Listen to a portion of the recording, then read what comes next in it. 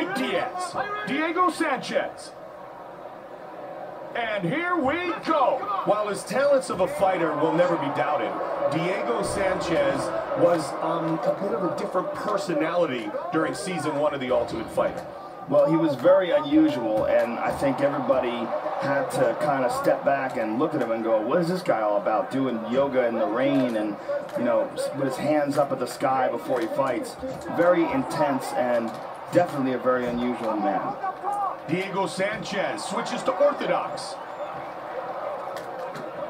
Oh, nice counter left hook right there. Beautiful uppercut. Excellent combination. Oh, looping hook there. Oh, nice uppercut. Big right hand.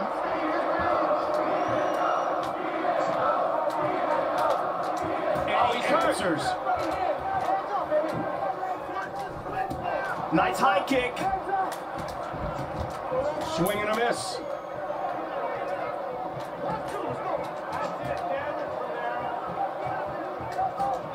They are both staying in tight, close, right in the fire. And again! He loves throwing that punch. Sanchez switches to orthodox. And now he's answered. Oh, head kick.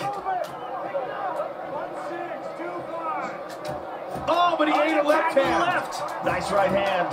Sanchez is cut open here, Mike.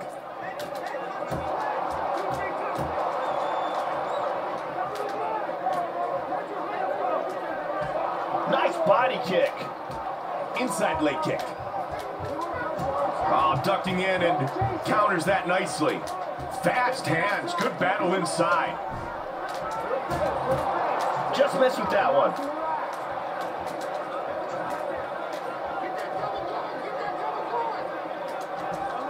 Sometimes shorter, quicker punches are the way to go. They might not have as much power behind them, but the most important thing is that they land. When a fighter winds up with big bombs, it takes more time for those punches to land. And the shorter, more effective punches are getting there first. Oh, that head kick landed!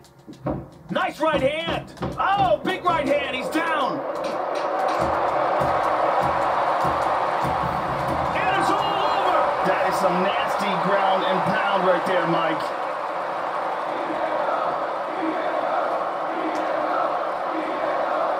Diego Sanchez with the victory!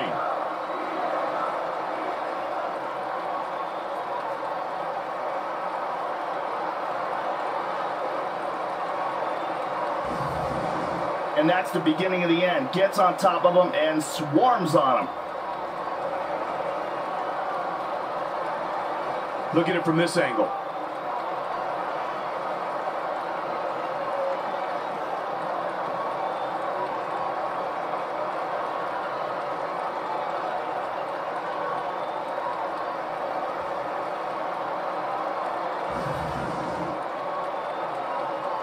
Bruce Buffer has the official decision. Ladies and gentlemen, referee Mario Yamasaki has called a stop to this contest at 4 minutes, 56 seconds of the very first round, declaring the winner by TKO Diego, the Dream Sanchez. Diego Sanchez is the winner.